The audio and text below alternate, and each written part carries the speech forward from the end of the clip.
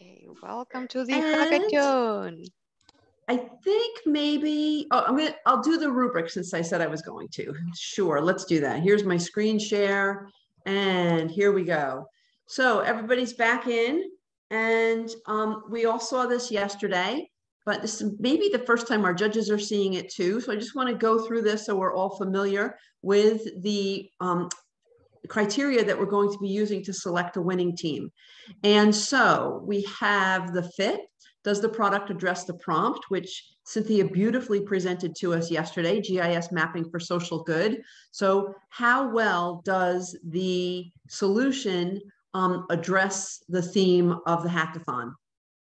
Next, in terms of innovation, how does your solution, how innovative is it? And we talked a little bit about innovation being not just content, but also contextual. Within the confines of the region within which you're addressing the problem, is it an innovative solution? Is it something that's been tried before in the region, or is it something brand new?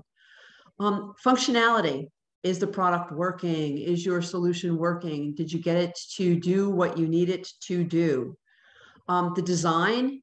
Does the design support the functionality? Is it aesthetically pleasing? And does the design support the message of the product you've developed? Last one, can the product be easily expanded in the future, right? What is it doing today? What do you want it to do tomorrow? And how easy is that going to be to do? Can it be expanded by other coders? All right, so that's our rubric.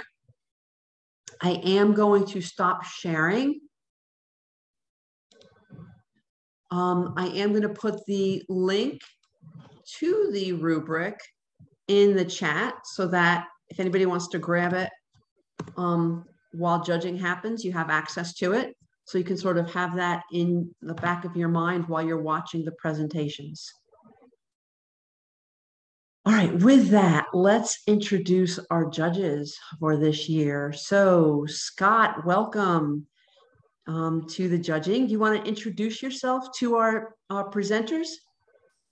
I'm currently based in the Hudson Valley. I've lived overseas for 25 years in Dubai, Sydney, and Japan. My background is started off in the semiconductor business when a 1K dynamic RAM was big, and I have gone through a dozen generations of technology, and now I have been supporting ventures as they scale globally, and have invested in a number of projects and companies around the world. Wonderful. Thank you so much for being a part of this today. Appreciate you being here. All right. Joe Cupano is another one of our judges. Joe, you want to introduce yourself? Sure. Hi, my name is Joe Capano. I've been in the tech industry for about 25 years. Worked for global financial startups, entrepreneurial type stuff. So I've done business in 4 continents, 22 countries, and most of North America. Predominantly a background of cybersecurity and cloud. So some companies I've advised and gotten to go is working with Qualys, Checkpoint, and some other companies along those lines of security space. So listen, always looking at what's next best, greatest thing. It always comes from an idea from a hackathon like this, and always trying to connect people with people who actually have interest in these type of things that come out of hackathon, and looking to, hey, if it's something that could be bigger, better, better than what's out there, that's fantastic. So looking forward to it. Thank you very much, everyone, for all the time and effort you've put in. This is very common when it comes to come up with a minimum viable product. So be very proud of yourselves to the point you reached today. Yep, awesome. Thank you so much, Joe. It's great to have you be a judge again this year. And Yulia, since you are joining the ranks of our judges, do you want to just do a quick intro as well? Is she on? I don't see her. Oh, there she is.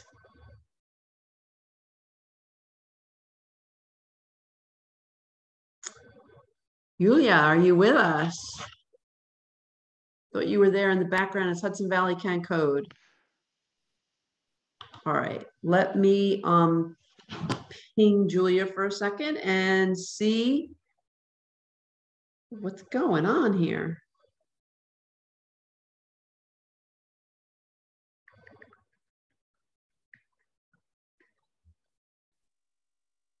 Well, she's pinging. This is Eileen. I'm just going to jump in. I'm just helping. Of course. So none of our, we have so many people without video on, and even if you're still in your pajamas or you're eating, we'd really like to see your faces. It really helps create community, and really just makes us know you're there. So if you want to turn it on, we'd love it. That's all I'm going to say. Thank you for those of you that did. Great to see you. And I see a puppy. I'll go get mine. Shih Tzu. Oh.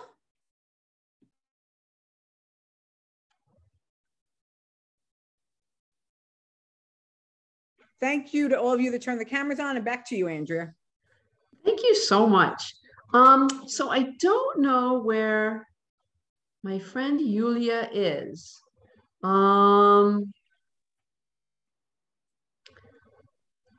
Let's see, she's not here.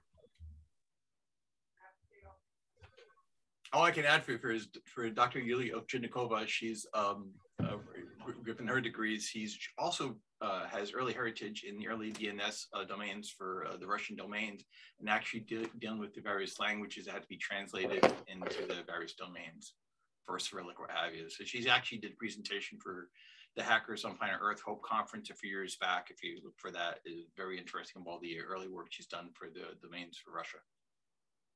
Besides being the founder of the HVTech Festival, besides being founder of Open Hub and all the fine educational things that come out of that.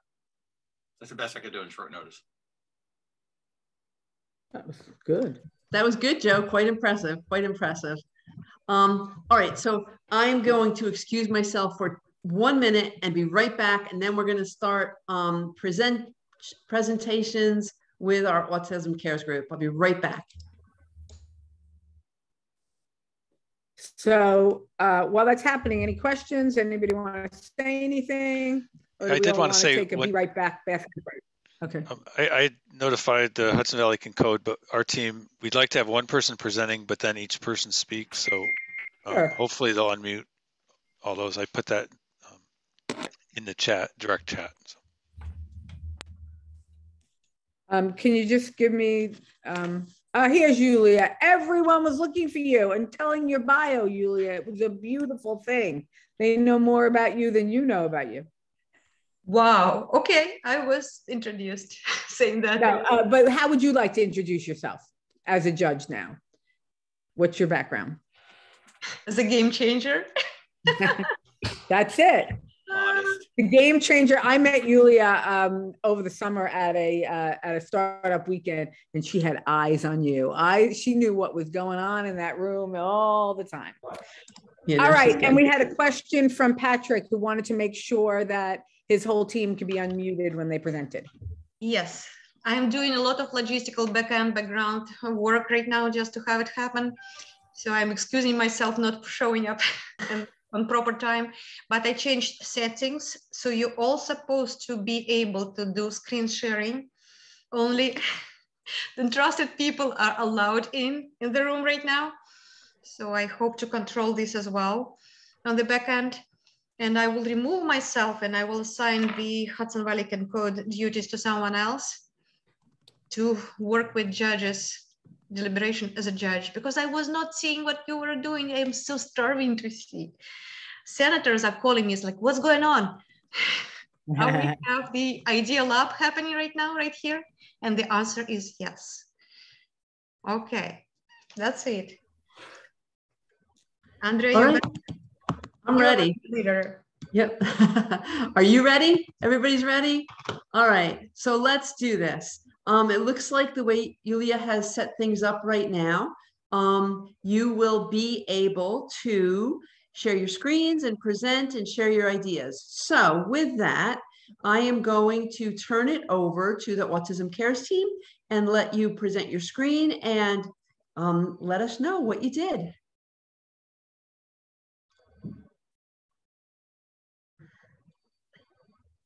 Let's see, who is that? Are they here? Abhishri and there she is.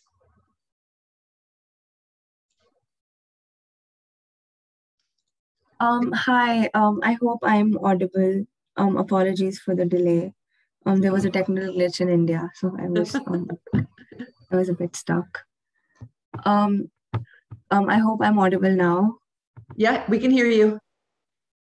And I see Arna's on.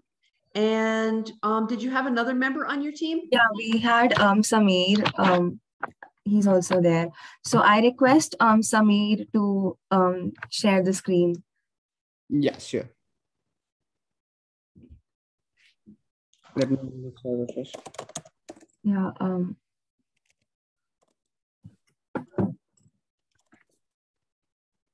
Can you share the screen? Yes, I'm about to. I'm sorry.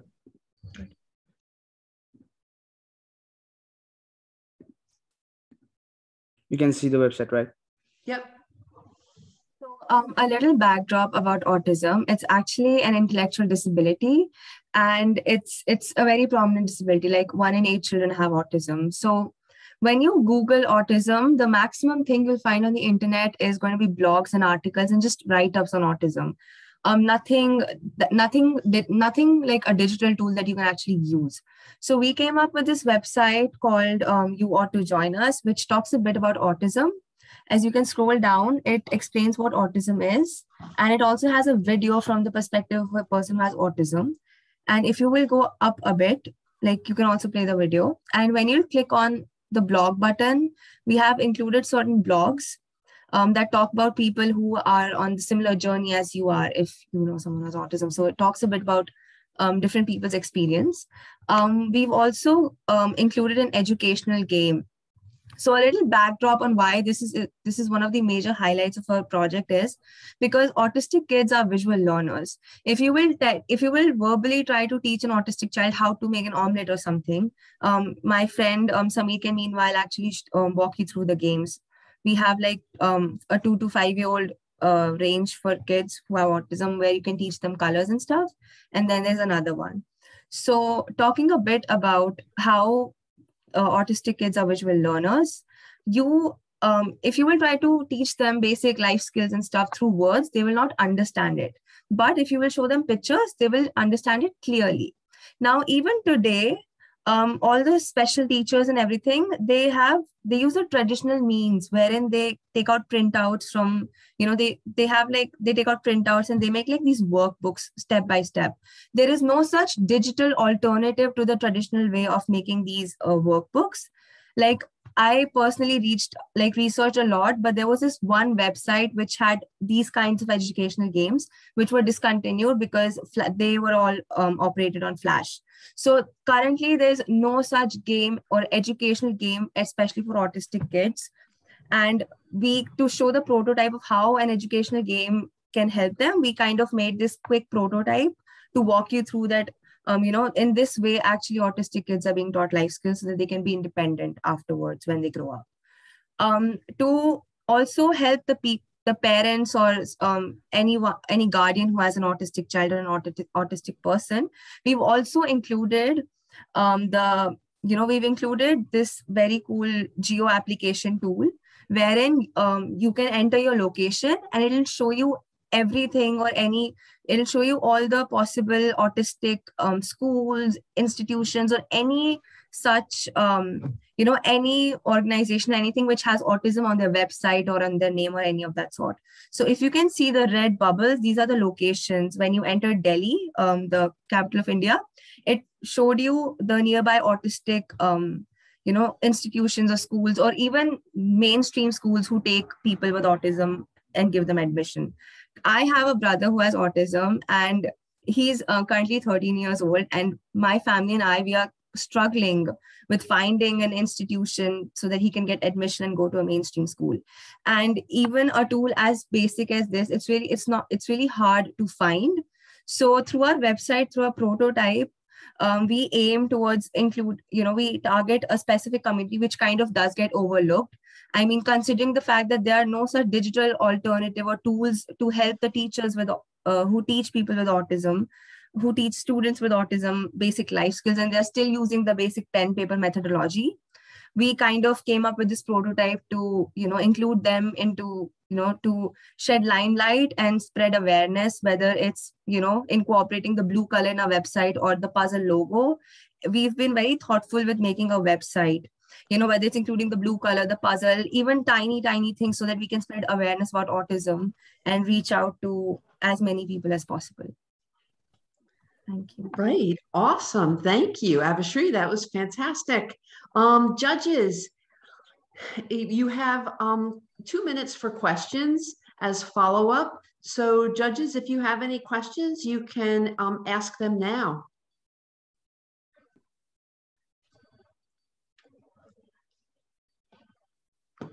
So if I understood correctly, and I thank you for your presentation and your solution, you have a website, you've created some games, and your focus is on resources. But is your target market caretakers or the individual who has autism? For our target market, we are trying to reach out as many people as possible. Whether it's the caretakers, whether it's providing help to the teachers, or any any person who's a special educator and who's looking for a job, or even parents with autism.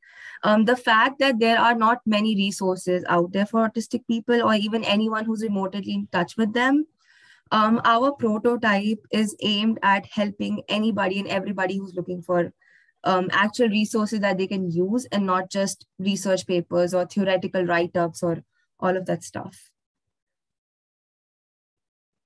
Thank you. You might want to create that question at the very first landing page. Are you an individual with autism or a supporter of somebody who has autism? Because you approach the problem differently.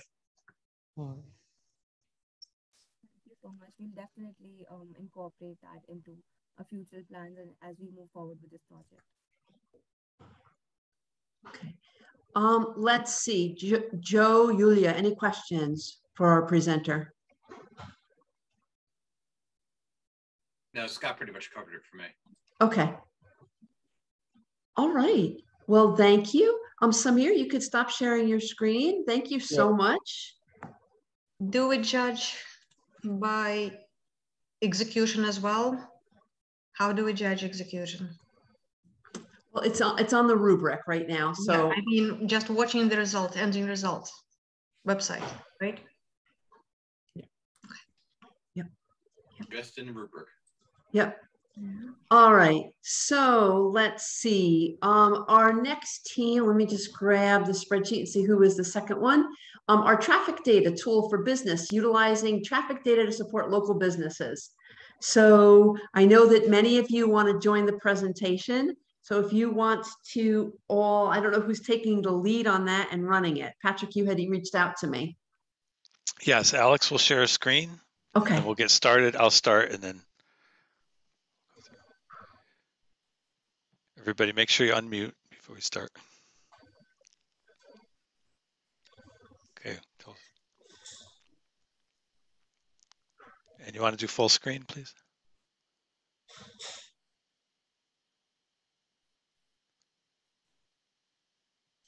Or is there a presentation mode? Yeah, it's a presentation mode. On the right, if you go to present, or there, either one. It's next to share.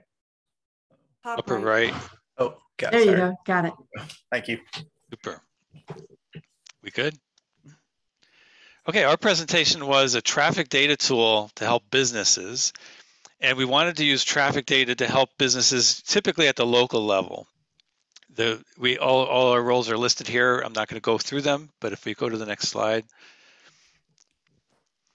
So we asked ourselves, how can we help local businesses to thrive, especially in our current economy where we have COVID going on and things are getting potentially back to normal, but things are also changing. So we're going to cover today our personas, who the business owners are that we're addressing, the use of the various tools and data, and then we'll go into some calculations and displays and then get into future applications. So who are the people in our neighborhood? Well, the first one is Gonger, and he's a local restaurant owner. And he is interested in trying to help his business, and he's wondering about how to attract new people into his restaurant. And he's particularly looking at car traffic, because if you look at large trucks, he doesn't have really good parking in the middle of the city. So he's really trying to address how many cars go through and how can the cars help his business, and how can he bring people in through advertising. And then Rosita, she's a person who really wants to open a local gas station. She worked at one as a kid and she wants to start one, but she's not really sure where to locate that. And so she also was thinking, maybe I can use some data, GIS local data somehow to help her business. So what exactly is the traffic data tool for businesses? The traffic data tool for businesses is a tool that makes use of traffic data and sorts traffic data into a form that is more useful for businesses. It'll give information to businesses based on traffic data that can help them think about profits based on the types of vehicles that travel near their business, and give them ideas on how to supply their businesses and the times of the day that will be busiest. Thank you. Our data source was the New York State GIS website, and we're able to narrow our search down by county and by transportation theme. And we used two files, the New York State average annualized daily traffic and the New York State tax parcels, which we used for the businesses and the business types. Next slide, please. And one of the challenges we faced was opening those files, which were in GDB format, and converting them to a usable format. So we eventually found this open source program called QGIS, and we were able to view the files, as you can see there. That's what they look like, and export them in CSV format. Next slide, please. And we filtered the traffic data down to only Main Street in Poughkeepsie. And the data that we used was the road name, the beginning and ending points of where the traffic was measured along that road, average truck and car percentages, and morning, afternoon, and evening traffic. Thanks. So we were able to use this data to leverage multiple coordinate points on a road to determine the average number of trucks versus cars versus motorcycles, and leverage that data to create sort of a depiction of coordinates of high traffic areas. And we can use this information to leverage this information for businesses to kind of determine how they can advertise and also where to locate. So like one example is that a fast food restaurant, which are indicated by these like thumbnails, they might want to advertise lower price items that are faster to make during rush hours and items that cost more during slower traffic periods. So this part of code is very critical for the real value of each target market. So what we wanted was that for restaurants, we would want more cars, because usually in cars you would have more people rather than a truck or a motorcycle. And motorcycles, we kept them out of question because there wasn't a really high capacity of them, a high amount of them for each like road. So we took them out of the equation. And for gas stations, we would want more trucks because trucks usually eat a lot of fuel. So this so our equation that we used was for gas stations was to multiply the amount of gallons times the number of vehicles, and then multiply that by the price per gallon, and then multiply that by the markup. And for restaurants was just a basic estimated value that we created for how much money that a certain individual would spend depending on their vehicle type. So for cars, we had 20, for trucks, we had 15, and for buses, we had 150. And a business owner would receive approximately $1,435.20 in a week based on the parameters business equals service station or a gas station. The total vehicles would be 100, the car percent would be 50, truck percent would be 25, and bus percent would be 25. and the approximate total cost, total amount received is is the car cost, aka the total amount of money that you would receive from all the cars that pass by. In terms of future improvements and applications, the improvements that we could do is integrating more data, such as you saw before that in the CSV files, there were a lot more fields that we didn't use that we could definitely integrate inside our structure to show all of that data as well, and how that data could help businesses. Also integrate it from more sources. So things such as cameras or other sort of recording tools.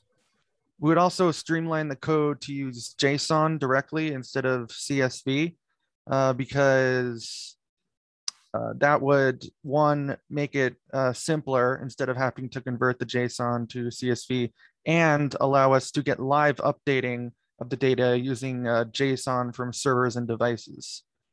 And after all that, we would utilize machine learning to refine and clean the data automatically, thus lowering the amount of errors, the margin of error, the sort of things that would change the data that will be inputted into the Python to then create the monetary data. In terms of applications, there's business location planning, infrastructure planning, delivery route planning, customer identification, and zoning and city planning. Conclusion, the traffic data tool for businesses will help business owners learn and understand traffic data and how it can impact their profits and their business decisions. It is something that would grow over time and be able to supply large amounts of data through maps and databases to help businesses grow more and more and make smarter decisions. All right, awesome. Traffic project presentation. Excellent, excellent.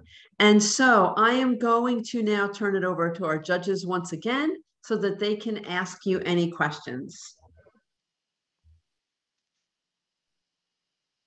Congratulations on tackling a tough subject and problem and folding multiple team members in, because every person you add to the team adds complexity to a project. So I got to congratulate you guys on having a large team working on a hackathon as if it was a real business. Congratulations. So my question, if you're about revenue improvement for businesses, you can give them a fee and a success fee based on your products, kind of like a Google approach for advertising. But you also have the opportunity for which signs in town, billboards or whatever, would be the most impactful. So I like where you're heading, and I think you've got the foundation for it, but you need to look at the economic standpoint for this one. So the question that I have for you is, what was the original trigger for your project? I can answer that. The original trigger for the project was, I know there's Poughkeepsie roadway rework they're talking about, especially near the Mid-Hudson Bridge, and congestion. So the original topic was really, can we use traffic data to monitor congestion and design like roundabouts or whatever. And since then, somebody's mentioned businesses. And so our persona changed from a driver going through using traffic data to owners. So it did change quite a bit based on the team and our passions. So it was, it's traffic, but.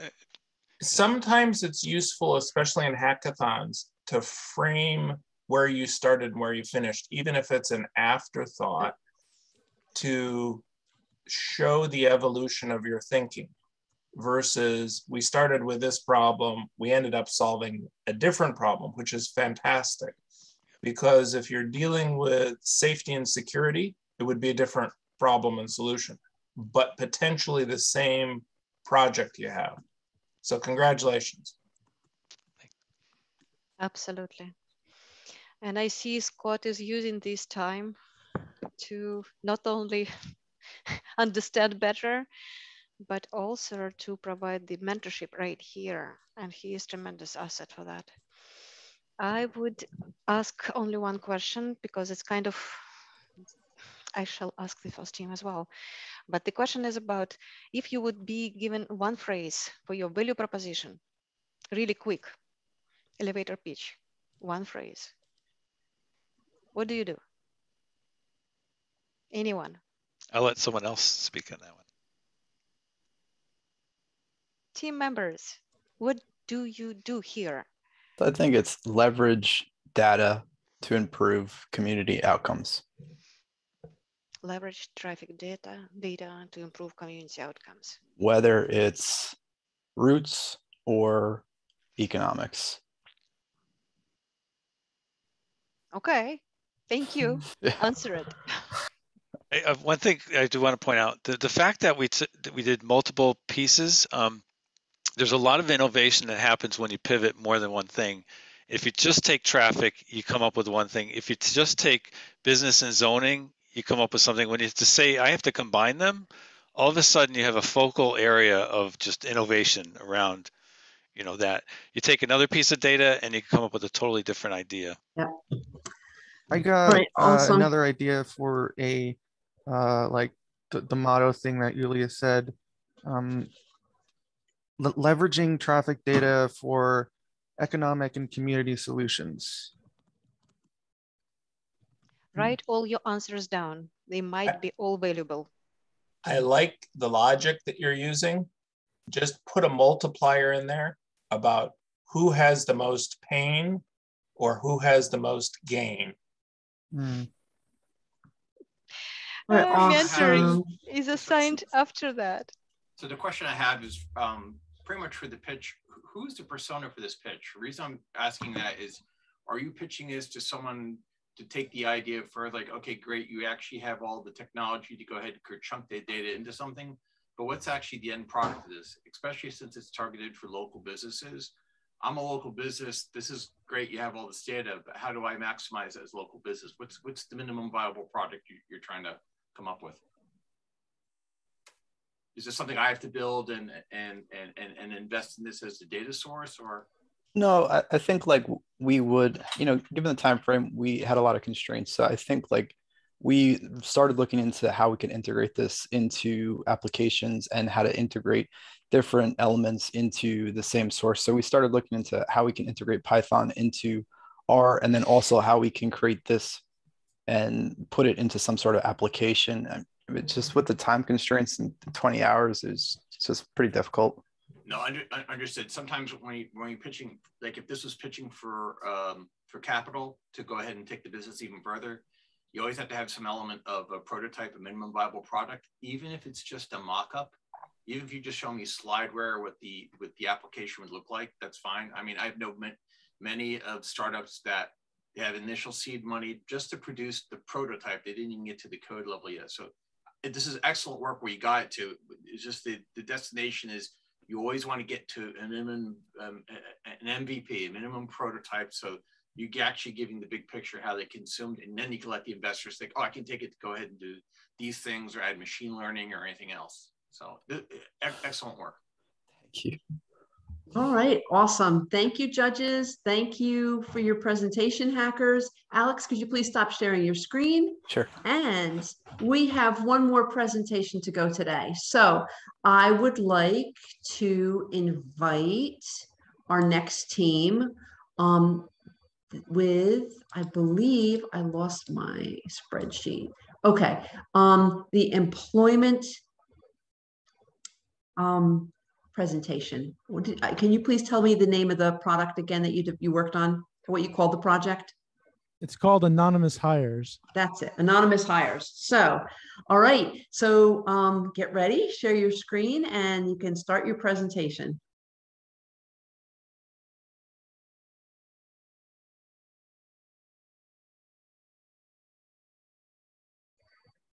Hold on a second. Sorry. No, we're good. There we go. Perfect. Here we go. Let's see. Are my other teammates here? Yep, I'm here. Yep. Okay. So this is anonymous hiring.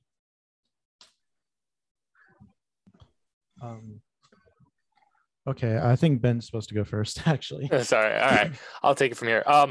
So when hiring, there's always this problem that that not only employers are worried about, but also the potential candidates, and that's how their name or how their gender, how their sex, how their age would affect them when getting hired. What we are seeking to do here is basically eliminating any bias in the hiring process. Basically, by these are basically unfair hiring practices that we seek to eliminate, and a lot of these situations can lead to financial difficulties and mental health strain because of all the stress trying to find a job that suits you and your needs.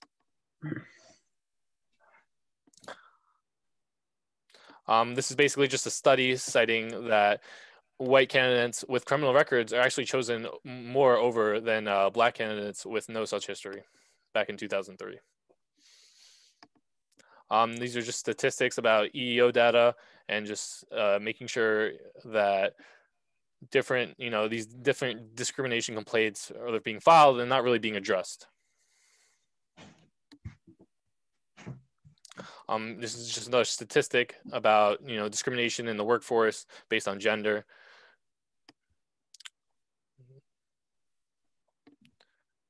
All right, and you want to take it, Dom? Yeah. All right. So continuing on with the problem is that with the job search process, the job search is mundane and it's very complicated. And oftentimes people are too busy like applying and looking for a job, and they're not taking the time to focus on their skill and what they're actually applying for. And as a result, like for example, to go through an interview process and then wait afterwards for like weeks even, and sometimes you don't even get a response at all. And it's a really big nuisance because if you're not going to get hired from that job, you could be spending that time looking for something else. However, I came up with an idea, and this idea is known as a fully anonymous hiring process. And the major flaw in the hiring process is that humans are involved with it. Humans dictate whether or not a person is going to be able to make a paycheck. So this solution removes that completely, or at least mitigates it. And it enables, and as a result of mitigating that human element, we can actually bring out the potential in people that are seeking jobs. People can actually find work. They can actually spend time learning something, learning new job skills, and actually applying them. Therefore, boosting the economy and therefore creating financial stability. And let's see here, job listings. And even on like the employer side, when employers are looking for potential employees, they are spending too much time searching for someone.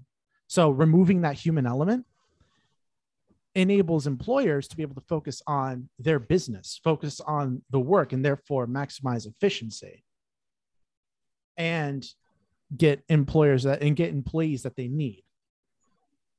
And I don't know what this is, but so let's see, we can skip that. And we can go on to how it actually works. So let me actually screen share some of this code. Actually, I need to, sorry. 5. I can't even see what's going on here. Can you see the? We see the presentation still. Ah, okay. So let me view share.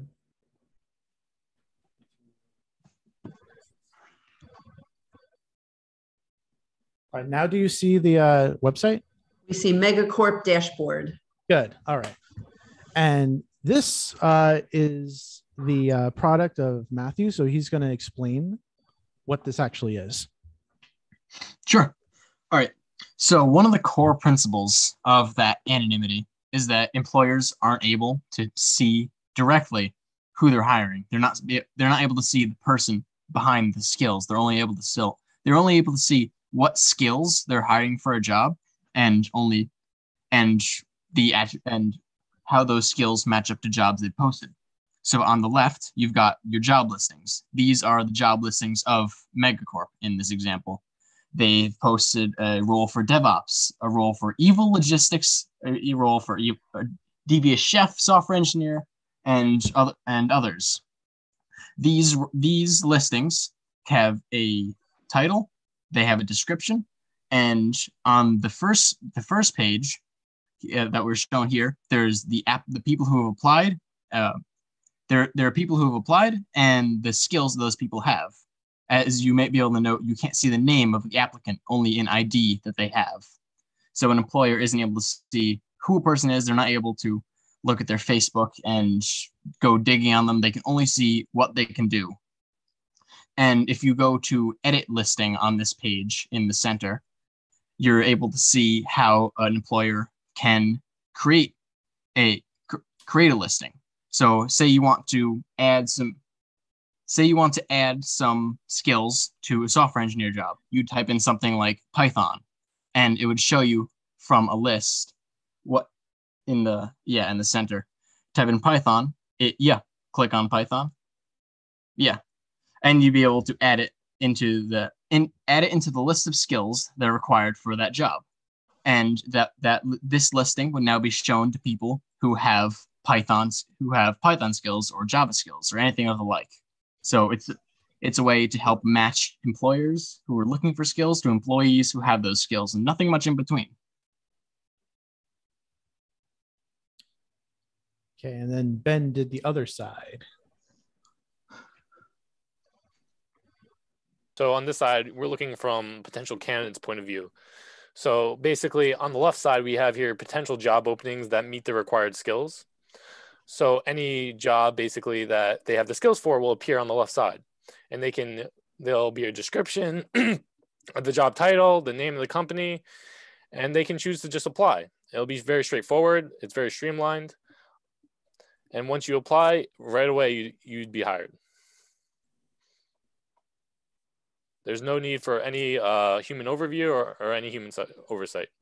Of course, it would really come down finally to the company, but the company wouldn't see any information on the employee. Okay, let's see here. So we've gone over this. All right, and actually we were supposed to have, I don't know if our other teammate is here involving the data. Austin. Yeah, so we took ONET as a source, which is a source of occupational data. We use this as a database to show like, okay, what job listings might there be and what skills might be associated with that job. And so for each job, a skill is rated like 1 to 5. So as you can see here, for example, a chief executive, you'd imagine they have very good management skills. So that's why they have a high score of 4.75. For something like food production, not really required for a chief executive, so that has a low score. And based on this data, we built a rudimentary recommendation system, which will output to the user, okay, based on the skills that you have, what jobs might you be interested in? And this is an example of that. So mechanical, mathematics, physics, you get a lot of engineering jobs suggested to you. Yeah. And Ben? Yep. Sorry. So some like future endeavors that we might have is like links to third-party certification. That way it's like a plan for funding. We can work partnered with some of these third-party websites and third-party organizations that, you know, certify different skills, and that way it'll be directly linked with the user. And basically our process, to go over it one more time, it's the employer creates a job listing and they add the necessary skills for the job. Candidates review these listings while also testing for any skills that they have. And then once they see these potential listings, they just apply and they're automatically hired.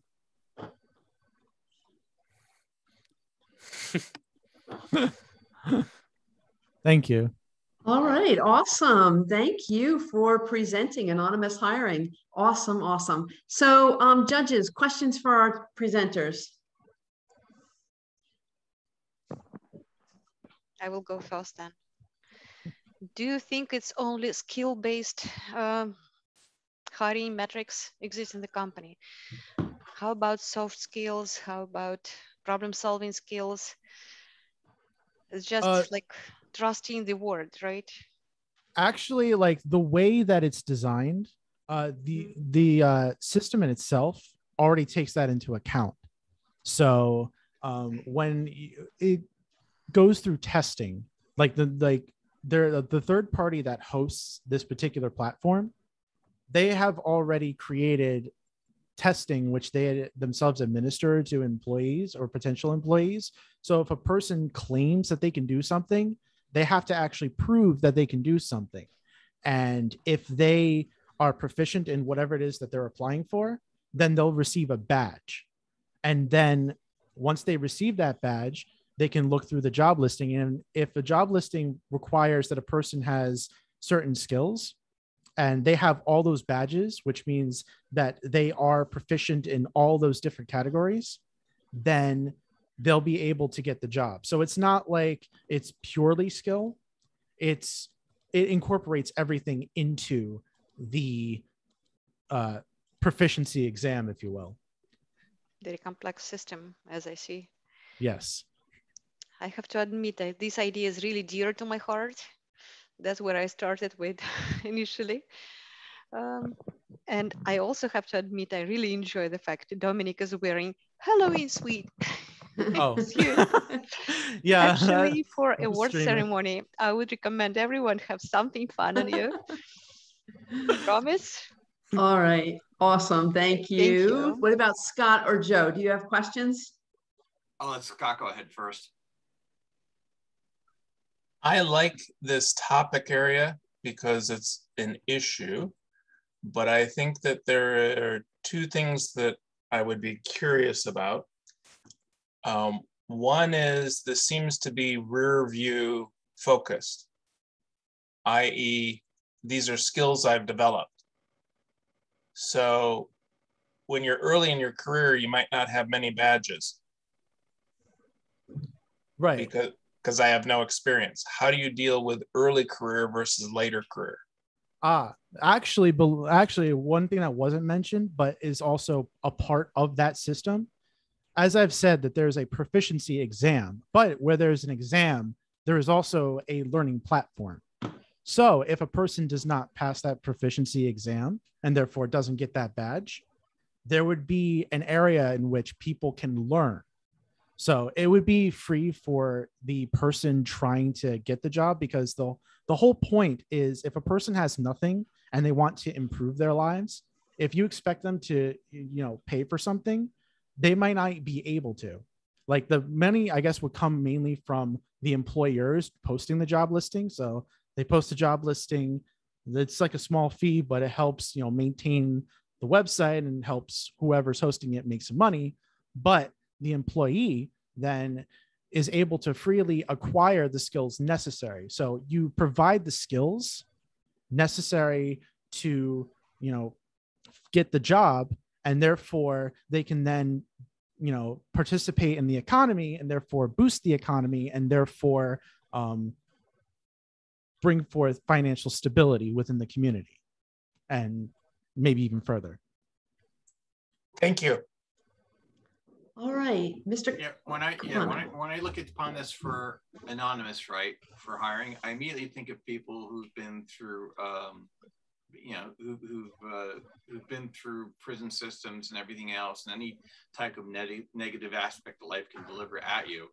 And those people are typically looking at jobs just to, you know, get money again, just to have a baseline living. So to me, the anonymization sounds perfect for low skill jobs, or, you know, low skill jobs that can easily get a skill, whether it's chef or, you know, some type of things, versus I saw you had CEO up there, like no one's going to anonymously, you know, you're going to have a full background check on someone as a CEO. So one of the things is I agree, it's an excellent idea. I think the scoping is for people coming out of programs for the halfway houses and that nature to help them get to the next type of employment. I'd scope it as that. The other thing too is I'm trying to, who are you putting the anonymization on? So let me give you, and for the education on. So I'll give you a good example. LinkedIn, right? You pay your $20, $30 a month, whatever it is. It has a lot of training. They actually go ahead and do certification, everything else, and issue badges. For them, they can actually have the possibility of, you can API to your product or whatever. Do you find yourself to be the middle product between a Coursera, LinkedIn, and the corporate hiring thing, the hiring site? Or do you find yourself to be embedded with either one of those? Actually, to be honest, I didn't really think that far ahead. No, that's okay. But I mean, I guess like what I was really like what you said, you know, you're not going to have like a CEO who's anonymous or whatever, but that's the thing. You don't really need that anyway, because I guess this project is focused more on people just trying to get in, trying to better themselves. And when they get in and they better themselves, they got that foot in the door. So then they can prove themselves once they're already inside, and they can rise among the ranks. So you don't need that anonymity at that point, but it's getting the foot in the door. That's the issue.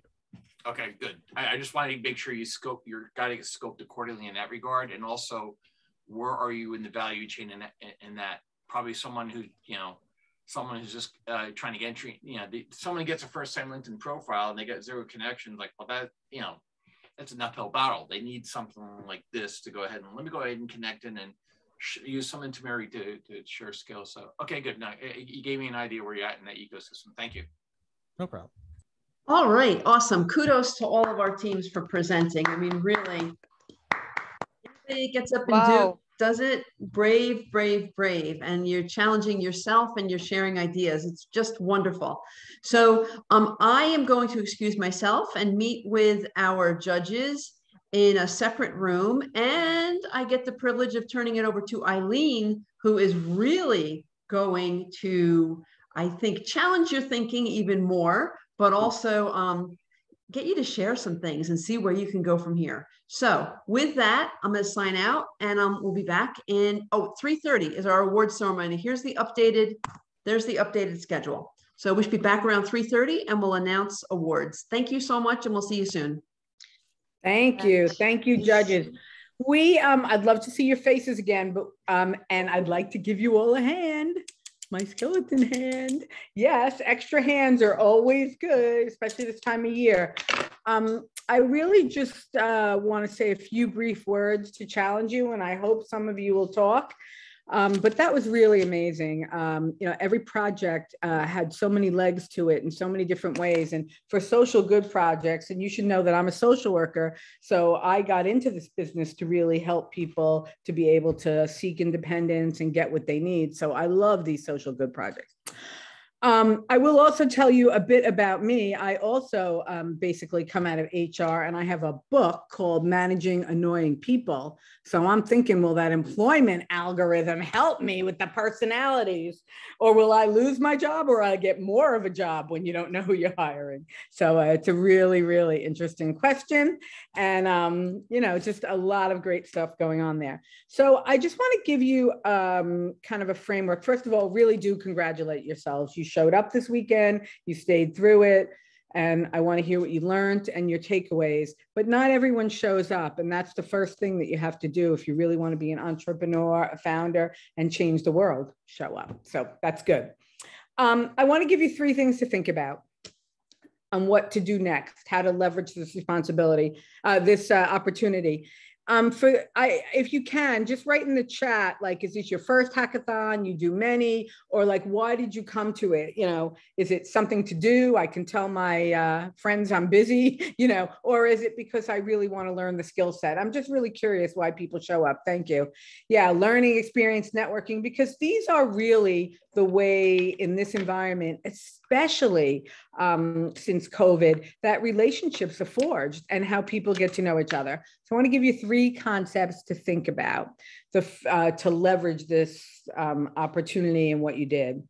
And simple things. The first is about networking. The second is about documenting. And the third is about resources. What's next? Where can you go? So there's a lot of information out there about networking. And I always feel funny when I'm asked to come in and talk to a bunch of coders about networking, because, you know, that's kind of like your mother's ship, right? So, but, you know, we're really talking about person-to-person networking and leveraging who you know. So we heard about LinkedIn, you know, for hiring. You know, link everyone in. I'm sure Yulia will send a list around, or you've met all of your colleagues, but the judges, the program advisory panel, everyone, link them in. You never know when you're going to need them. And LinkedIn, it's really acceptable to be able to say, hey, we were once on a hackathon together, or I know, you know, we're friends because we probably did something together. I saw that you have this relationship. Can you make an intro? And people are really willing to do it because of what was said in the employment thing. They can look on your profile, they can see who you are, they can see if you're serious, and they really do want to help you. So link all of us in. You never know the connections that you might need.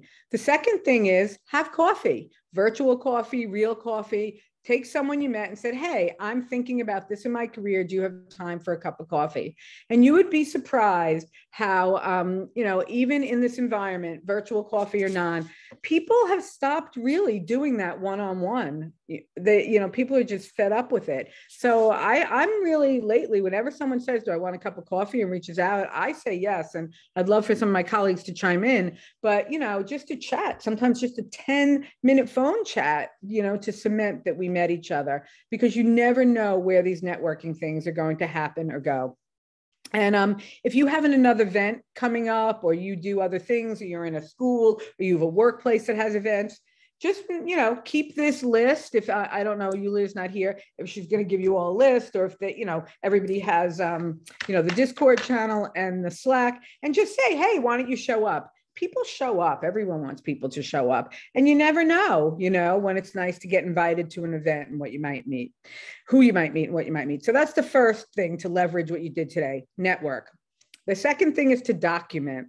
This is a little different than your project documentation, but you all, I see a lot in the chart. I started hackathon, learning experience, you know, want to get more skills, all of these things.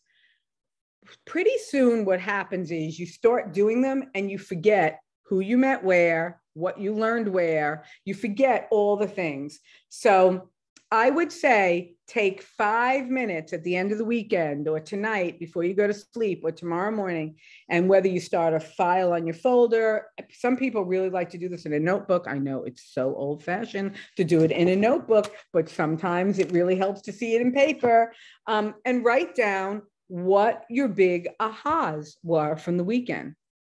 You know, oh, I love when that group said this. I really valued when that judge asked that question. I always want to think about answering those kind of questions. Like, I loved Scott's question about frame what you did, so we know where you started, what pivots you made, and where you went. Just FYI, and I'll talk about it in resources.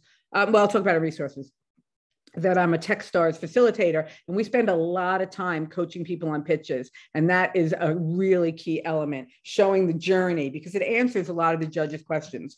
So I'm not, you know, you can even document, hey, I'm never doing that again, or, oh my God, what about that woman with the hands? I don't want to see her. But, you know, seriously, it doesn't have to only be about the hard side. Think about someone who impressed you, a word that was said, a new, maybe a new concept you learned or an idea you had, and write it down.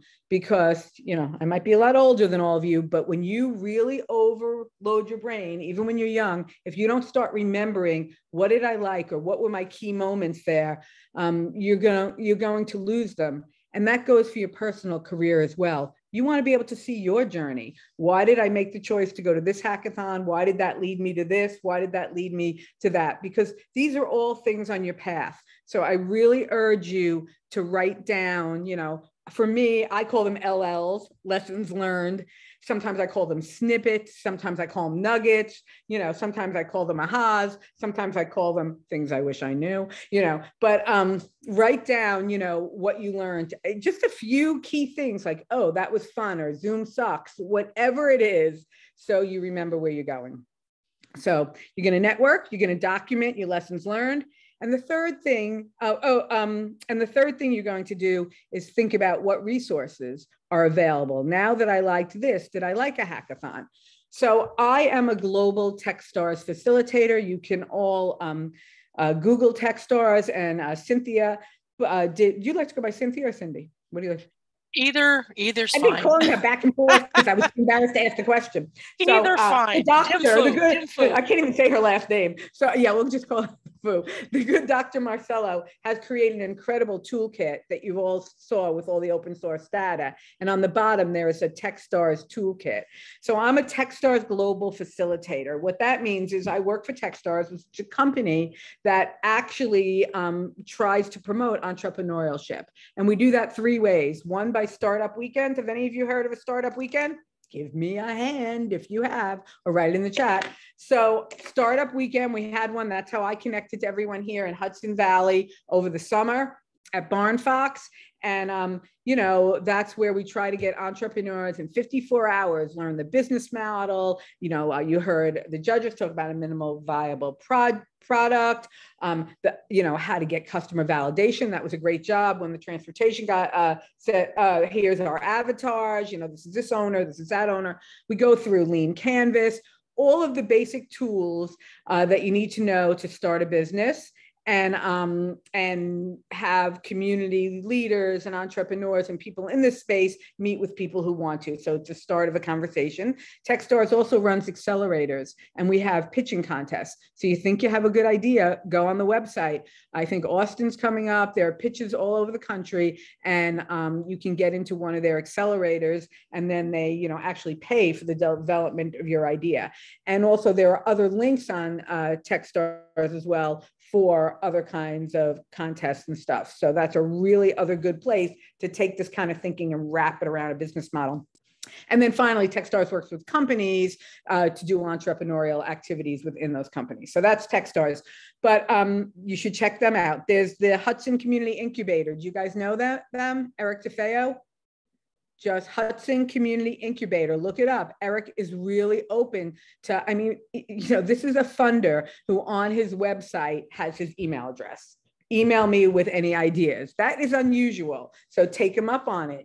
I think he would love some of these ideas, the transportation one, especially about, I was thinking it's really a marketing tool. That's what you're selling, right? How to know when to be busy, where to start, where to place things. It's really both a business strategy and a marketing tool for driving customers.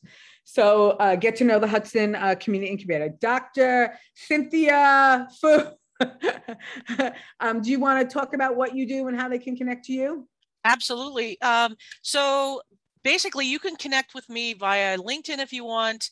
I wear multiple hats. I am a professor during the day and at night, basically 24/7. But I'm working with Open Hub and leading boot camps, data science boot camps, and Python classes, a variety of different classes, SQL Server, and what have you. But I love it when folks connect with me on LinkedIn because we can share. When I know of links or resources I can share to folks who've attended these hackathons, I love to share that. I also am involved in robotics and a whole variety of other areas that I don't even talk about, but related to technology. So if there's some resources that you're looking for, I can find them for you.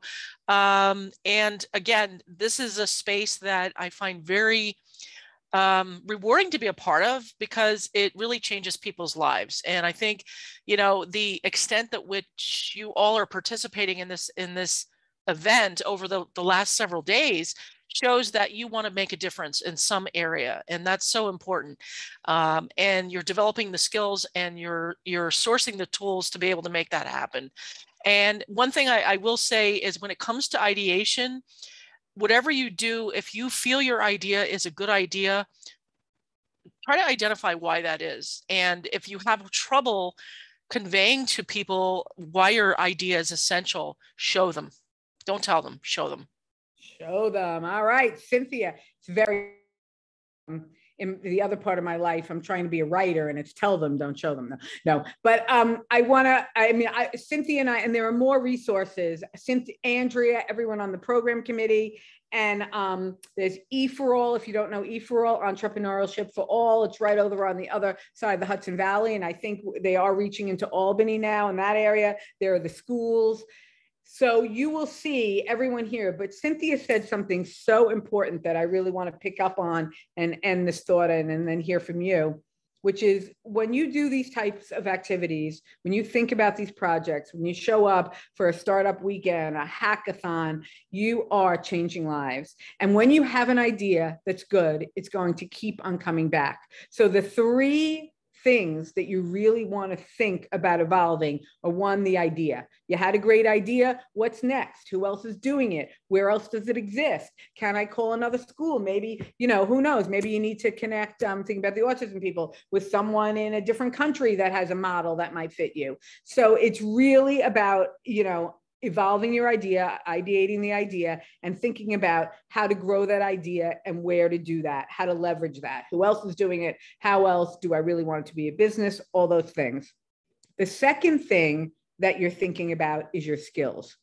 What did I learn this weekend? You know, did I know Python as well as I thought? Did I need project management? What did I learn about presenting? What did I learn about, you know, it's not just your skills as a developer and a policy and a program person, but your softer skills, right? Was I a leader? How did I work with my team? How did I present? I'm talking very fast because I have a lot to say, but you know, all of those things you want to think about too. What other skills? Maybe next time when you go to Techstars, you don't want to be the founder. You want to sit on a team and see what it's like to be one of. So thinking about how to evolve your skill set, both, you know, your hard, you know, skills that you might get a badge on LinkedIn for, and your soft skills. You know, when that was being said, because I am a leadership coach, I was like, you can't teach leadership. If I, you know, there's so many people that take like this John Maxwell course, and God willing, great course, great guy, everything's great, but that doesn't mean you're a leader. It means you took a course on leadership. You know, leadership is something else, especially in crisis. So really think about what skills you want to evolve. Do you want to end in the C-suite? Do you want to be a chief technology officer, a chief product development officer, or, you know, a chief operations guy, where do you want to end and what do you need? And the third part about thinking about ideas and then your skills is really to grow your mindset. How are you going to grow your entrepreneurial mindset? How, you know, the questions of, even for social good, how do I monetize it? What's the money? How is this thing going to run? How is it going to pay for itself? Because even in nonprofit, it doesn't mean you don't make a profit. It just means that it pays for the staff and goes back into research and services and not into shareholders' pockets. So every company needs a revenue model, no matter who you are, for social good or not. So how are we going to monetize it? How am I? Did I feel bad when the judges talk to me, or am I growing a thick skin? Am I learning who to trust and who not? Am I getting, you know, an executive presence? Am I getting my points across in these group meetings? Do people understand what I say? How do I show up? And who do I want to be? So really about, you know, developing those skills of flexibility, nimbleness, thick coat, creativity. And, you know, the thing that I think is the hardest thing to do in this kind of work, which is the forest and the trees. I don't even know if they call that anymore. I think you guys would know it as the macro and the micro. So it's really like, how do you pay attention to the big picture, the big problems, and then all the teeny weeny little things, you know, that have to go into that: the coding, the staffing, the hiring, the office space, you know, the team, making sure people show up, and solving the universal problems. How do you as a person go between those? Because the more that you can take what you're doing from a little picture to a big picture, and a big picture to a little picture, right? Really understanding your why, that's how you change lives. That's when things really make a difference. So I really challenge you to network, to write down what you learned, to reach out and get some resources, and to really continue to evolve your idea, your skills, and your mindset. And all of us are here for you, because all of us really want you to succeed, right? As a community, as a society. And that's the note I will end on. You know, I'm at the end of my career. I'm going to be 61 this year. I'm so excited to tell everyone. I'm going to be 61 this year. But the thing is, when I hear these ideas, I feel relieved. I feel relieved that you know, other people are taking on problems and issues, and I believe that you're going to solve them. Because of what I saw today and what you did in this short time frame is any indication of what all of you are capable of, the world is in really good hands, and that story needs to be told. So thanks for letting us be here today. And with that, any questions, any comments, any things you want to know, you know, anything you want to say, now is the time. Anyone? And Patrick, did you want to chime in? Because I'm sorry, I didn't ask you about resources. I didn't see you there. No, I'm fine. I'm a participant, so oh, okay. I'm here as a hackathon participant right now. Oh, okay. I thought you were on the. I was a moderator or I did help earlier in the week at the conference, but then I thought, you know what, I'm doing the hackathon. So, well, why don't you take a minute and talk about that? Why did you do the flip, and what was the experience like? Well, last year I decided to sign up as a mentor. And when I was going through it, listening to the projects, I kept thinking, well, these are really exciting projects. And when it comes to coding, especially some of the languages and stuff, I thought, and participating in hackathons, I'd never participated. So I thought, hey, let me give it a try. I love to code, but it's always usually in a different environment. So I thought, let me find out. And I learned so much last year. This year, Yulia said, hey, we're actually looking for people, adults who do coding of some sort or not, or who want to be part of a team. And I thought, well, let me do it again this year. And Yulia, you know how persuasive she is. Oh God, I was going to say something incorrect. No, I won't say, yeah. It's the Russian in her. I've been watching Sons of Anarchy, so I'm a little excited. Anybody else watch Sons of Anarchy? Highly recommend. A little bloody. Anybody else? Lessons learned, things you wanted to say? Ruwan, you came to us as a mentor, right? Yes, so it's a great experience. Thanks for inviting me to help out as a mentor, and I was able to use some thought to Green Team. So look forward to all these products evolve. Okay, great. Great. Anybody else want to talk about questions, resources, things you learned, things you thought would happen that didn't? Anybody? Oh my goodness. Where's my guy with the Shih Tzu? A Shih Tzu owner's got to have something to say. He's feeding it. He's feeding said Shih Tzu. You know, I can continue to talk. Is there anything? Do you want to know more about TechStarts? Do you want to know more about managing annoying people? I could interject something. It's just a thought. So the management head just popped up in my brain, and you know, it's so important when you're working on a project, something that you're very passionate about, something that you have a great idea, that you focus on quantifying the expected return of putting that into production, right? So whether you're seeking seed funding or you're seeking, you know, some support in some way, be prepared to quantify what you perceive. How are you going to measure success? And what is the expected return for the stakeholders involved? It's very important that you have to be able to articulate it. And it's not difficult math, but those formulas are out there. Become familiar with what KPIs are, learn how to create KPIs that can be measured, and also understand the difference between a qualitative and a quantitative variable of interest. Very, very, very important. So if you don't like stats and you don't like those kinds of things, at least learn the classic formulas that are out there for measuring performance in the domain of interest that you're working in. Very, very important. You don't want to be caught with, you're so focused on the design and so focused on the idea and the product that you forget, oh, this has to land somewhere because there's money tied to it. There's resources tied to it, scarce resources.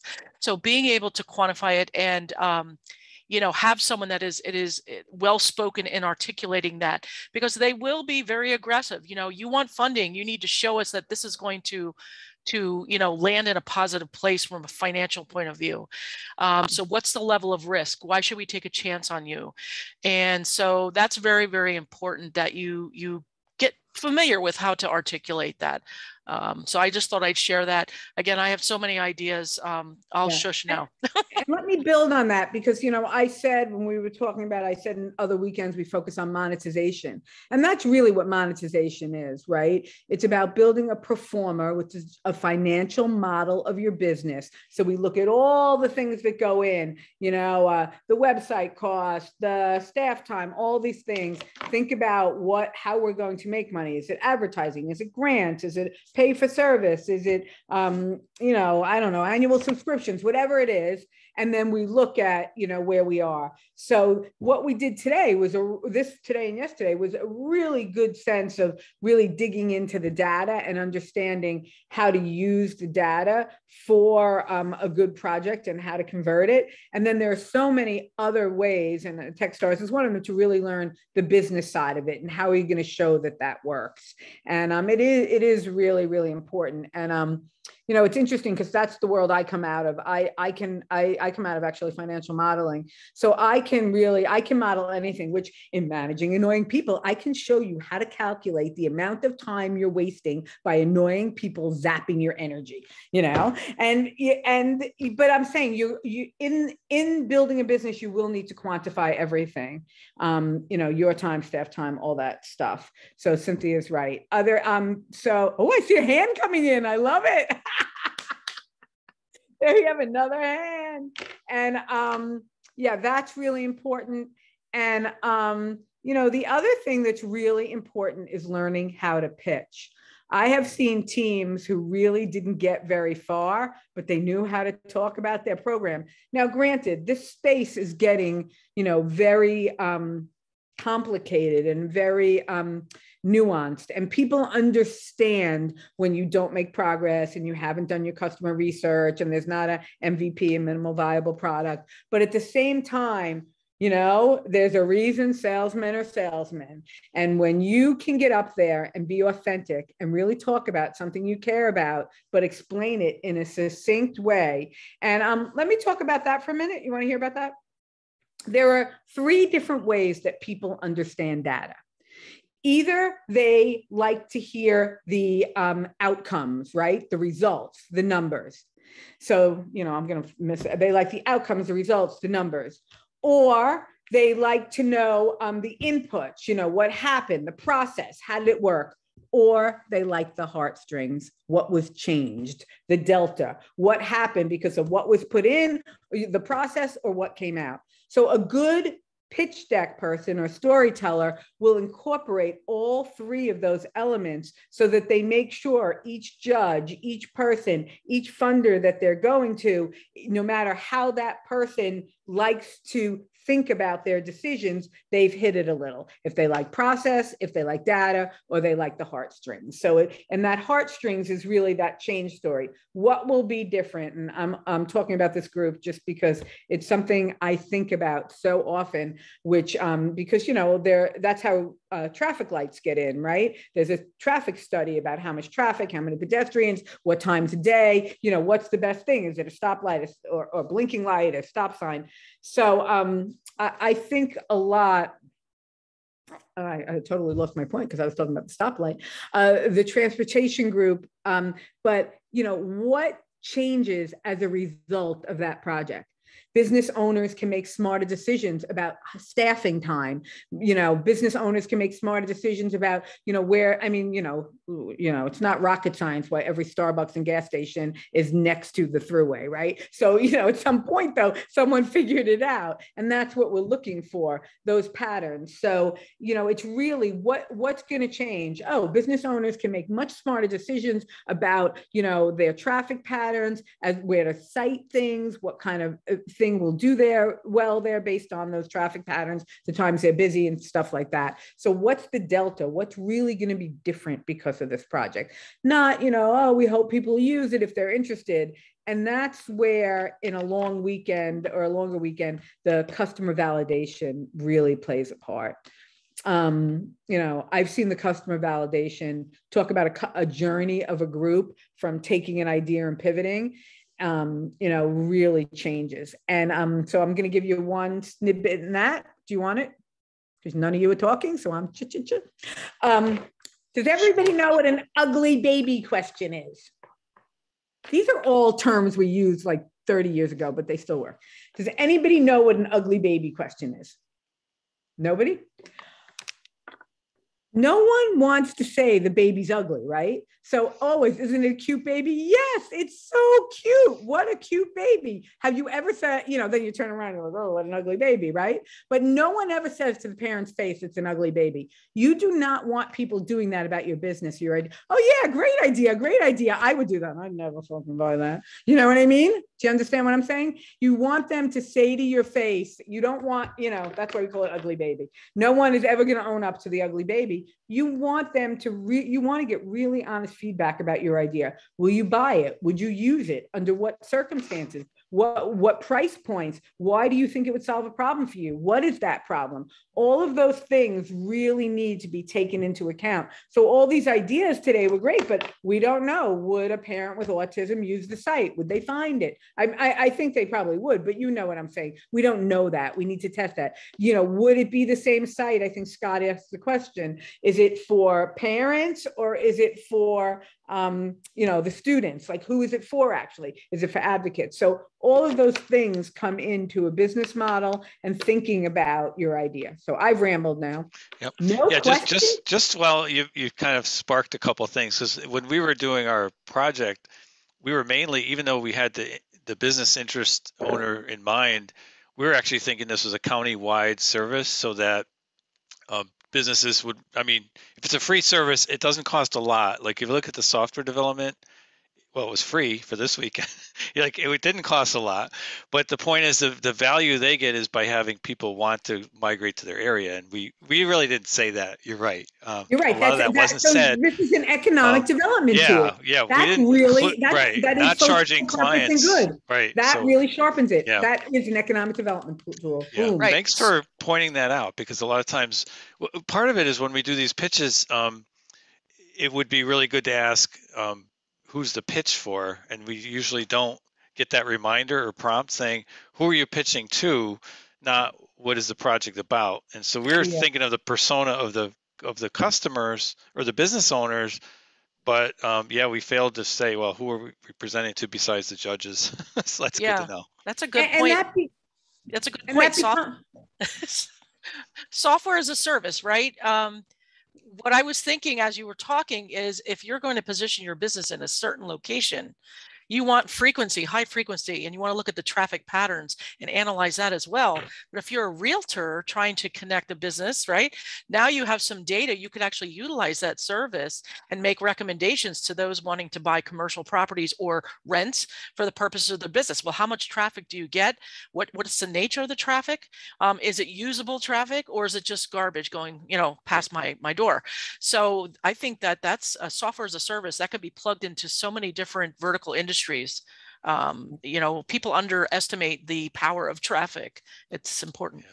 Boy, bouncing off with Cynthia is like so great, because what I was going to say is it's just like she sets me up every time and I'm thinking, who's going to own that?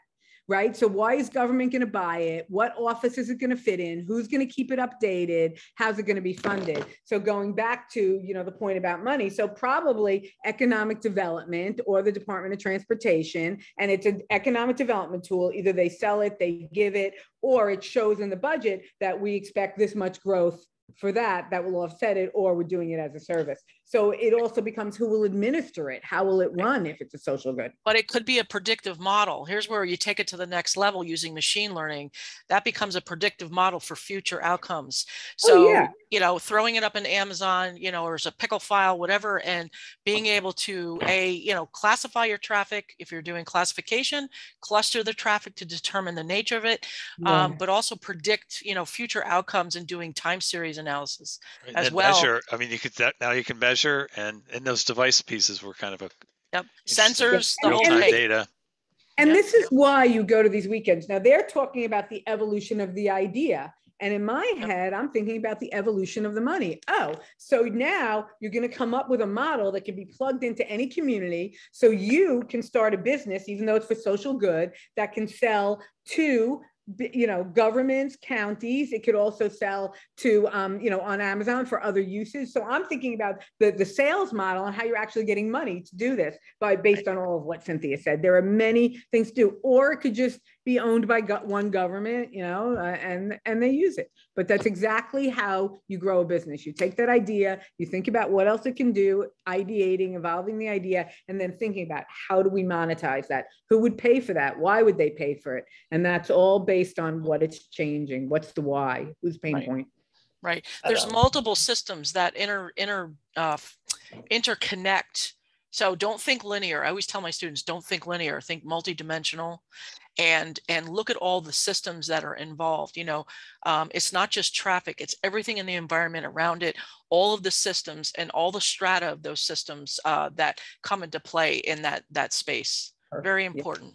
Yeah, we even looked at some of the zoning information, the sewers, the water, the infrastructure. It just the bus schedule, so much stuff. The bus schedule.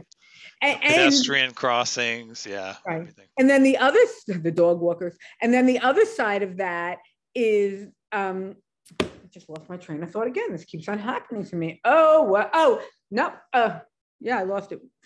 I'd love to hear from some of the people that probably aren't there because they're not on, but anybody, J-Lo, you want to add anything? I think everybody hit the right notes. I pretty much agree with what's been said. The only thing I was thinking more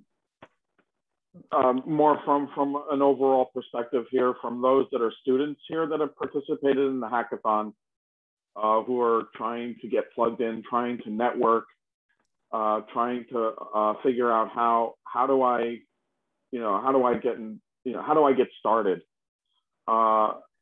And the thing that always appealed to me is try to make as many connections as you can, through LinkedIn. But the most important thing that I always take away is reciprocation and paying it forward. Yes, good one.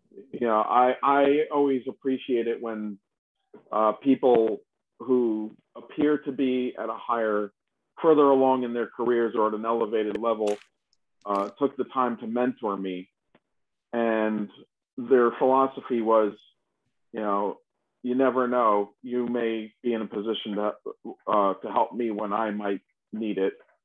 The roles could be reversed, almost the philosophy of, the concept of giving blood. Yep. You do something because it may help somebody else. You're doing it for, not just for your own career advancement, but for altruistic reasons. Right. That was perfect, and a perfect segue back to Andrea. So what we talked about was really the fact that you need to network, and we talked about people really are willing to network these days and open up, and you have to grow a thicker skin anyway as an entrepreneur and if you want to be a leader, but you have to network, document what you learned here.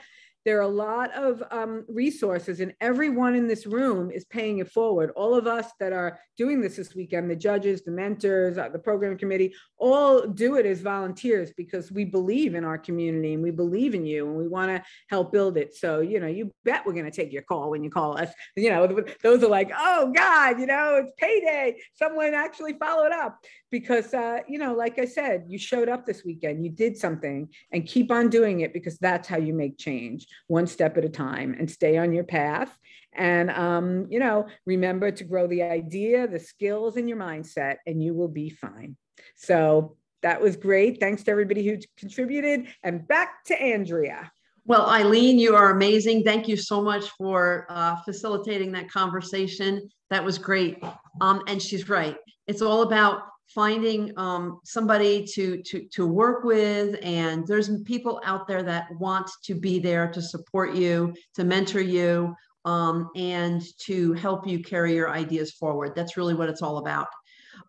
So our judges were super impressed with all of the solutions that you developed, especially given that we started this less than 48 hours ago, and that, but actually 24 hours ago, right? So we didn't even have a full weekend to do this. Absolutely amazing. And what they decided they wanted to do is they wanted to recognize everybody who participated and everybody who contributed to the development of solutions for the problem. So they switched things around a bit. And with that, I'm going to share the prizes that we have again. And we changed the prizes a bit so that we could be more inclusive. So you should see my screen. I'm going to present. And we changed them a bit to recognize a best overall community hack, a workforce development prize, and a best GIS hack. You'll see that everybody will get, and actually we need to change them a little bit, but each team, we have 3 teams presenting. Each team will receive $400 in gift cards split amongst your team members. And you will have 2 mentoring sessions with a VC. And all the hackers are going to, all of the teams will be recognized on social media and on the website. So at some point, we'll be writing up all of your presentations, your ideas, and also what category you won under. So under our best overall community hack, we'd like to recognize You Ought to Join Us, our Autism Cares team. All right. Good job. The judges were super impressed with the minimal viable product that you developed, and that you created something that actually showcased all of your resources, the instructional tools for the people with autism, as well as the mapping that you were able to do to identify the resources in the community. So well done. The Workforce Development Prize. No surprise, I don't think, that we're recognizing anonymous hiring in workforce development. The judges were very impressed with your passion and also with the idea that you're giving people that might have, for some reason, a background that people would be uncomfortable with or be biased against, I guess I should say, giving them an opportunity and a platform where they could connect with employers and potentially skill up. So really nice job with that. Thank you, Anonymous Hiring. Well done. Really great, really great. And the last one, the best GIS hack, is our transportation project. Well done. The judges were super impressed with the use of data to develop this tool. Really well done, using open data to solve the problem and look at your audience from very different perspectives, applying different personas to that, and also being willing to shift your perspective. You went in with one perspective and you found a different way to kind of pivot and look at a different audience for who you were developing this project for. So really well done with that. Excellent job. Everybody will be, of course, recognized under Hacker's Choice Award, because we're going to showcase all of you on the Open Hub website and with the Open Hub social media. So nicely, nicely done. Very excited to do that. So really great, all of you. We were fighting hard. Yes, they were. They really did. Everybody, different perspectives all around. So awesome. So before we end, because I don't want to end just on this, because I do want to give you a couple of directions to go to.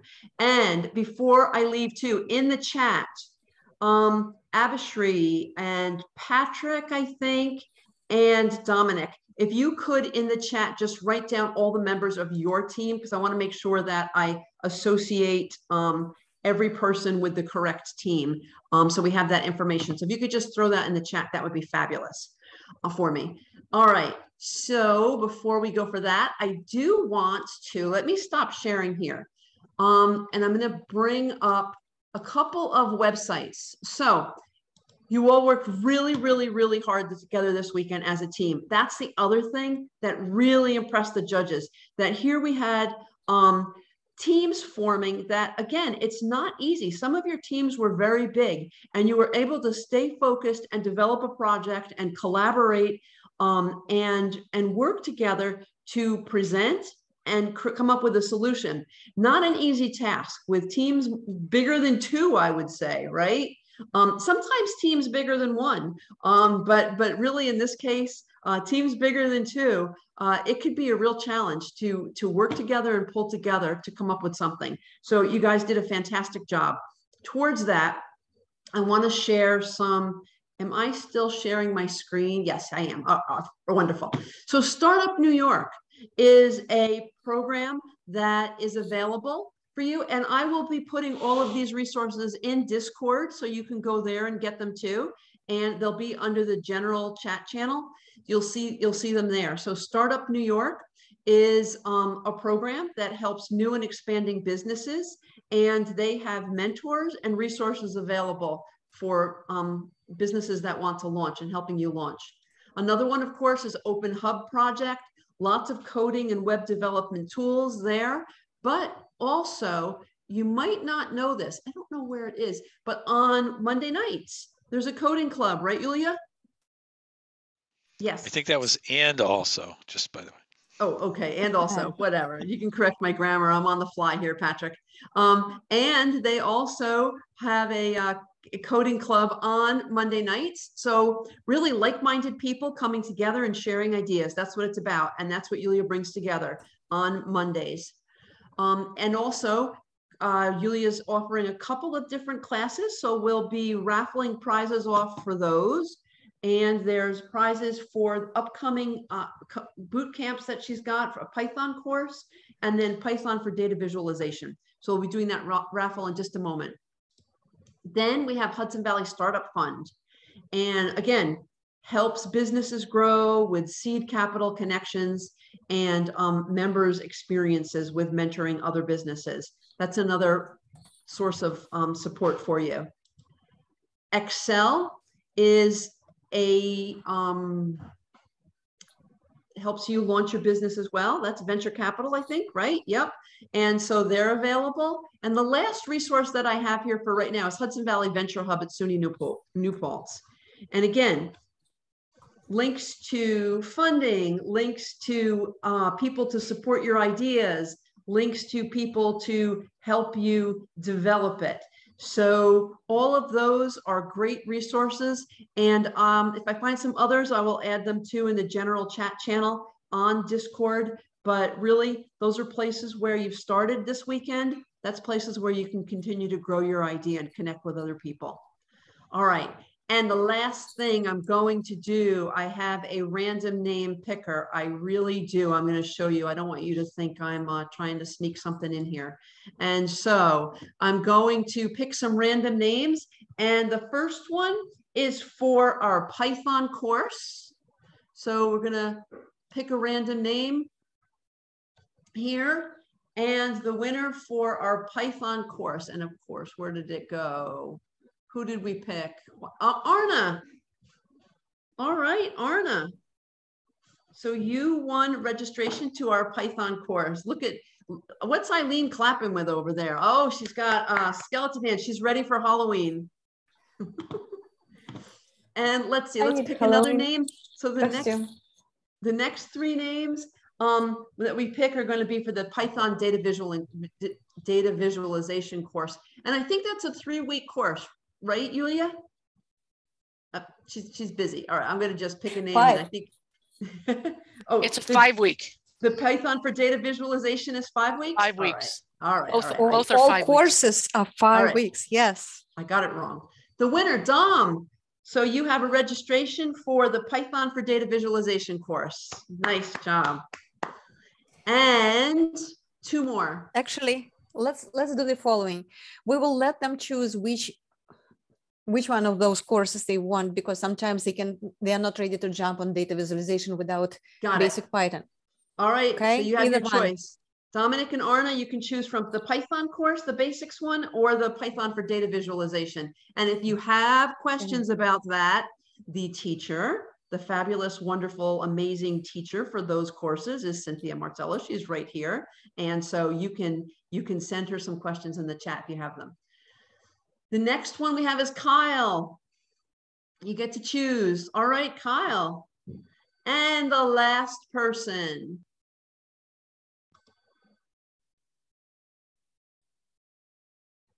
is, let me scroll down, Dev. There you go. All right. Thanks a lot. So we have those there. So Arna, Kyle, Dom, and Dev.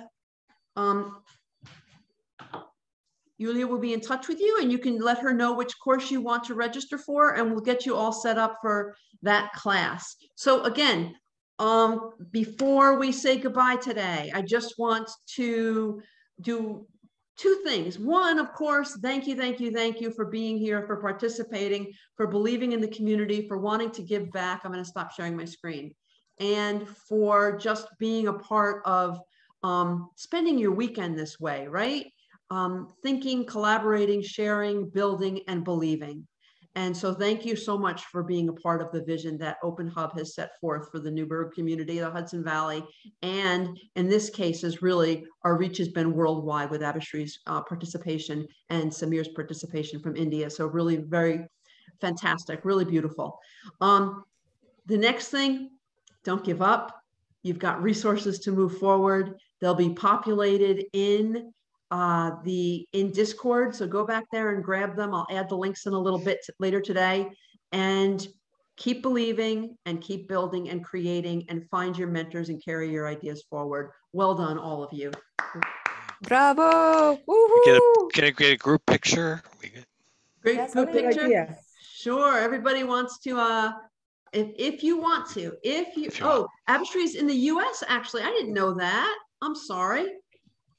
Look at that. I'm in India. Samir's in the US. Samir's in the US. Oh, okay. I got it wrong. I got it backwards. I'm sorry. All right. Awesome. See, you don't know where anybody is, right? We're all just here together. To me, we're all in Newburgh, New York today. Don't leave. You have a lot of logistics to be handled. You have to receive your prizes, and to do so, you have to connect with me. You have to send me your shared presentation, your links, all of that stuff. Where do we do that? Slack, Discord. If you're not sending your names, or if you're not contacting me, I cannot send you the prizes, right? And what else I put into the chat right now on Zoom chat, but everything will be communicated through HVTechFest Slack channel and Discord. It is you asked about each other's emails. So here is the list with winners. You're all winners. And the last but not the least to mention, Senator Skoufis, New York State Senator, he was about to come and greet and just appreciate you. And due to time conflict and due to we changed the schedule, he was not able to do that, but he said he will have certificate for each of you with your names and acknowledgement. So this is a big thing. We're impacting the government right now. All right. Any others for pictures? Okay. All right. Anybody else? If you want to be in the picture, camera on. Let's see. Everybody. 3. 1, 2, 3. Beautiful, beautiful, beautiful, beautiful. All right, remember, connect on Slack so that we can make sure you get your prizes. And again, well done. Really. We will need work. Whoops. Yep, excellent job by all. Well done. Well done, everyone. Okay. Excellent work. Andrea, they also wanted the judges and the mentors and the program committee emails to link them in, or they're linked in, I guess is really. We Their will full do it. name. You know full what? name. I will put that on Discord as well in the general chat. You got it. Great. But I will have everything in this spreadsheet. Yep. That's awesome. If some people That's like Scott cool. had Scott Judge New York, they couldn't find him. I know. Yeah, no. We'll fix that. We'll fix that. Good We'll point. put the full names of the judges, and if I can find it, and their Not picking on you, LinkedIn just, links as well. No. That's The awesome. main conclusion: stay connected. Stay connected, definitely. Yep. Yes, that's what we All said. right. Enjoy your Everybody have a weekend. have a